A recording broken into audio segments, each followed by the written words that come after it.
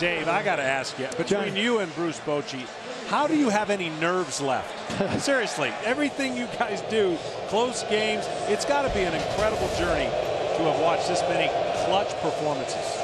Johnny, it's you're right, it is. And if you don't, I guess if you worry about it too much, your stomach will get ate up. You know, you close.